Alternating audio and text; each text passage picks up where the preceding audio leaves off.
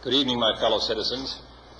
This afternoon, following a series of threats and defiant statements, the presence of Alabama National Guardsmen was required on the University of Alabama to carry out the final and unequivocal order of the United States District Court of the Northern District of Alabama. That order called for the admission of two clearly qualified young Alabama residents who happened to have been born Negro. That they were admitted peacefully on the campus is due in good measure to the conduct of the students at the University of Alabama, who met their responsibilities in a constructive way. I hope that every American, regardless of where he lives, will stop and examine his conscience about this and other related incidents. This nation was founded by men of many nations and backgrounds.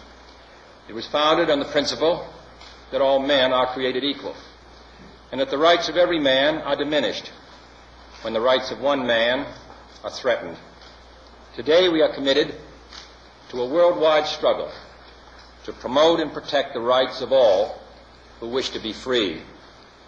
And when Americans are sent to Vietnam or West Berlin, we do not ask for whites only. It ought to be possible, therefore, for American students of any color to attend any public institution they select without having to be backed up by troops. It ought to be possible for American consumers of any color to receive equal service in places of public accommodation, such as hotels and restaurants and theaters and retail stores, without being forced to resort to demonstrations in the street. And it ought to be possible for American citizens of any color to register and to vote in a free election without interference or fear of reprisal. It ought to be possible, in short, for every American to enjoy the privileges of being American without regard to his race or his color. In short, every American ought to have the right to be treated as he would wish to be treated, as one would wish his children to be treated. But this is not the case. The Negro baby born in America today, regardless of the section of the state in which he is born, has about one-half as much chance of completing a high school as a white baby, born in the same place on the same day. One-third as much chance of completing college. One-third as much chance of becoming a professional man. Twice as much chance of becoming unemployed. About 1/7 as much chance of earning $10,000 a year. A life expectancy which is 7 years shorter, and the prospects of earning only half as much. This is not a sectional issue. Difficulties over segregation and discrimination exist in every city, in every state of the Union, producing in many cities a rising tide of discontent that threatens the public safety.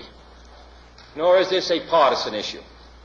In a time of domestic crisis, men of goodwill and generosity should be able to unite regardless of party or politics. This is not even a legal or legislative issue alone. It is better to settle these matters in the courts than on the streets, and new laws are needed at every level. But law alone cannot make men see right. We are confronted primarily with a moral issue. It is as old as the Scriptures and is as clear as the American Constitution. The heart of the question is whether all Americans are to be afforded equal rights and equal opportunities, whether we are going to treat our fellow Americans as we want to be treated. If an American, because his skin is dark, cannot eat lunch in a restaurant open to the public, if he cannot send his children to the best public school available, if he cannot vote for the public officials who represent him, if, in short, he cannot enjoy the full and free life which all of us want, then who among us would be content to have the color of his skin changed and stand in his place? Who among us would then be content with the counsels of patience and delay? 100 years of delay have passed. since President Lincoln freed the slaves, yet their heirs, their grandsons, are not fully free. They are not yet freed from the bonds of injustice. They are not yet freed from social and economic oppression. And this nation, for all its hopes and all its boasts, will not be fully free until all its citizens are free. We preach freedom around the world, and we mean it. And we cherish our freedom here at home. But are we to say to the world, and much more importantly, to each other, that this is a land of the free, except for the Negroes, that we have no second-class citizens, except Negroes, that we have no class or caste system, no ghettos, no master race, except with respect to Negroes? Now the time has come for this nation to fulfill its promise. The events in Birmingham and elsewhere have so increased the cries for equality that no city or state or legislative body can prudently choose to ignore them. The fires of frustration and discord are burning in every city, north and south. Where legal remedies are not at hand, redress is sought in the streets, in demonstrations, parades, and protests, which create tensions and threaten violence and threaten lives.